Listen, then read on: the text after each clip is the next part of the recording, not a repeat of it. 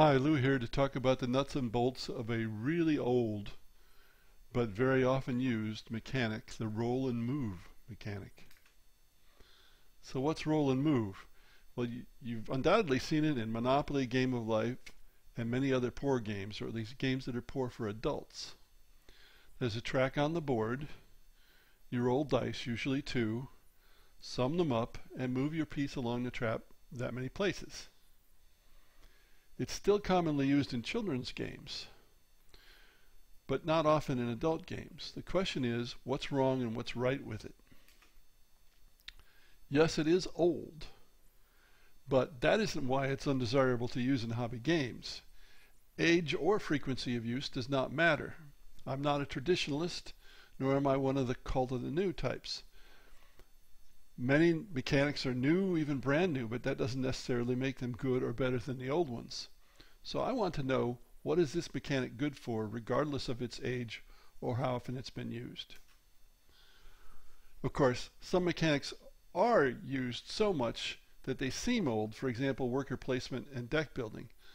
But once again, that's not a reason to dislike the mechanic per se.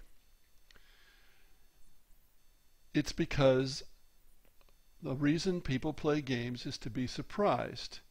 And if they see a mechanic that's old or that's used very often, even if it's not old, then they're less likely to be surprised. On the other hand, innovation is highly overrated because it's so rare to encounter an entirely new mechanic. Many mechanics that people think are entirely new turn out to have been used 20, 30, 50 years ago. And of course, a mechanic can be new to the player, but not new to the world. For example, Stratego, which dates back to just after World War II, might have been thought to be an innovative mechanic at that point, with the hidden pieces and moving along a board of squares, but in fact, it's an almost exact knockoff of a game that was patented in France in 1909 and published in England in 1909. But if you didn't know that, Stratego would have seemed quite new to you.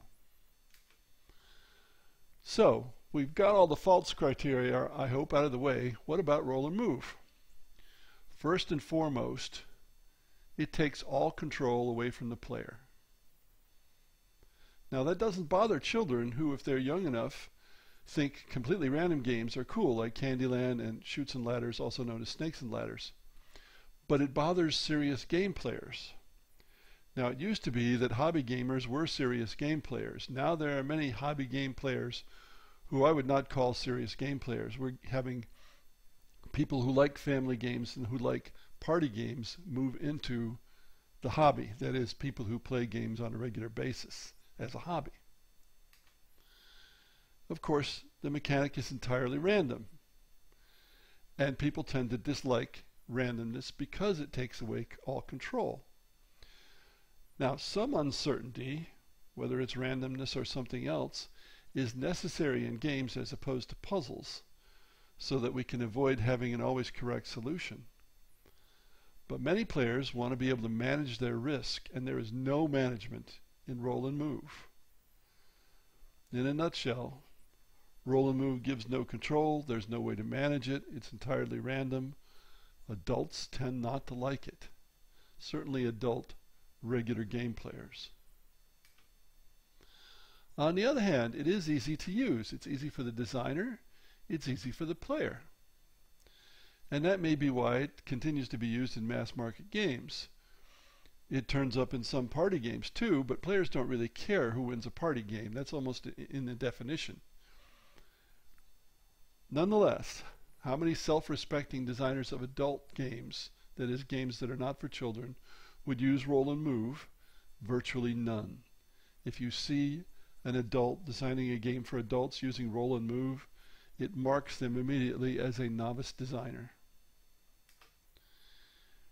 And I think if you took a vote of designers of hobby games, they'd likely declare roll and move the worst mechanic ever. So if you're an aspiring game designer, don't even think about using roll and move unless you can justify it very, very well. Thanks for listening.